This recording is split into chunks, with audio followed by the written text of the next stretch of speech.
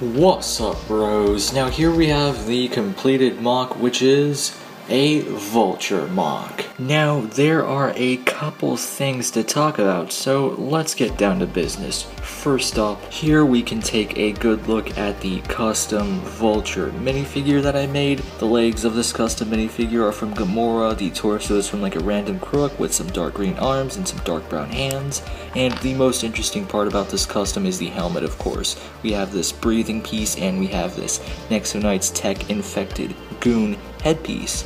Pop that on right there, pop that back onto the torso, and then we have this Ninja Hood mask, which is from the Scuba Cole minifigure from Ninjago Seabound. Pop that on, it snaps on perfectly and matches the breathing piece right here, so it actually looks like a pretty dope Vulture helmet. And I also decided to make these custom boot claw pieces to act like Vulture's claws. You can attach one on each leg of the minifigure, as you can see here, and it does kind of look weird, and you can actually bend them a bit so you can like pose the legs of the minifigure. If we bend it like that, then we can place it on a flat surface, and as you can see here, the minifigure will not fall over unless you move it, of course. And now that we got the extra stuff out of the way, we can take a look at the main event, the Vulture wings mock that I made. Now, these wings are pretty interesting. Now, a lot of people have made Vulture custom mock wings in the past.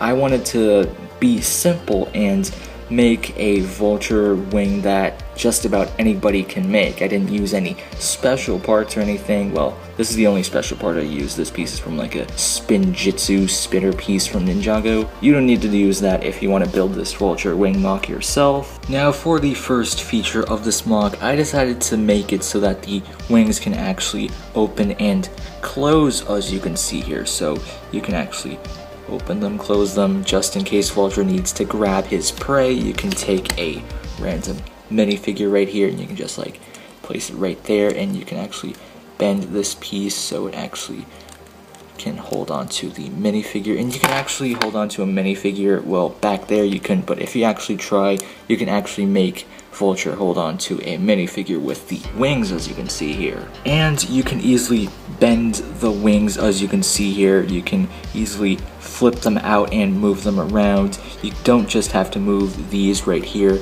You can actually bend them back and forth, not just up and down, back and forth as well. This entire piece can be flipped around, and so can this piece as well. And right here we have a thruster, and we have another one. We have one on each side, and both wing pieces are connected to this black piece right here, so you can attach this entire Vulture wing piece to a minifigure. We have some extra thrusters on each side right here, and as you can see here, attaching the Vulture wings to a minifigure is a pretty easy process. We can pop the head of the minifigure back on, and Vulture is now ready for combat. You can flip the wings out and he can fly around, and if he wants to land on the ground, you can pose the legs using these custom boots that I made and bend the wings arm, and you can bend them like this if Vulture wants to protect himself from